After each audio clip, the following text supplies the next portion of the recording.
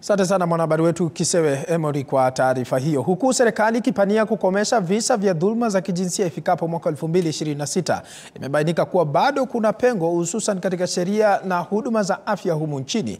Takwimu za serikali zinaashiria kuwa jumla ya 47% ya wanawake wamepitia aina mbalimbali za dhuluma za kijinsia tangu walipohitimu miaka 15. Mwanahabari wetu Elizabeth Atieno amezungumza na manusura wa dhuluma za kijinsia na hapa taarifa yake. Hawa ni manusura wa dhulma za kijinsia. Ingawa wamenusurika, wengi bado hawajapata haki. Yaki Mutere anasimulia safari yake ya miaka 15 ya kutafuta haki tangu kunajisiwa wakati wa vita vya baada ya uchaguzi wa mwaka 2007. It was a very bad experience, and because of the violation I ended up with having a baby because of that, and that's when I decided to have an initiative that supports specifically survivors who were violated and then conceived from the violation and have children from the violation.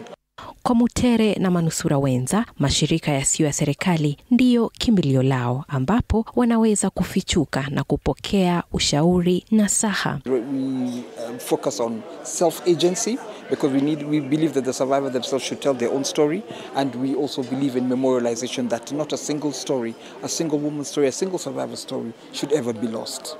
Takwimu kutoka ripoti ya KDHS ya mwaka 2022 zinaashiria kuwa 34% ya wanawake wamepitia dhulma za kimwili, huku 13% wakikabiliwa na ukatili wa kijinsia. As we gather here, let us remember that behind every statistic, every case that comes before the courts, there's a human being, a life irrevocably altered.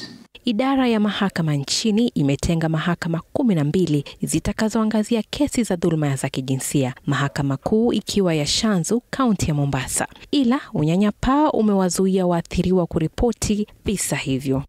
The implementation of laws that penalize sexual violence and support survivors in the legal process is a testament to the government's commitment.